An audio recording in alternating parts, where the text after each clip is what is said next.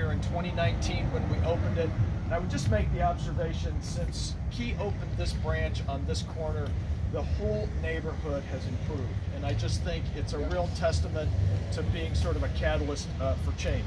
Our purpose is to help our clients and communities thrive, and since 2017, we've proudly invested more than $1 billion in Buffalo and Western New York, supporting affordable housing, community development projects, small business, home lending, and also lending to low and moderate income individuals.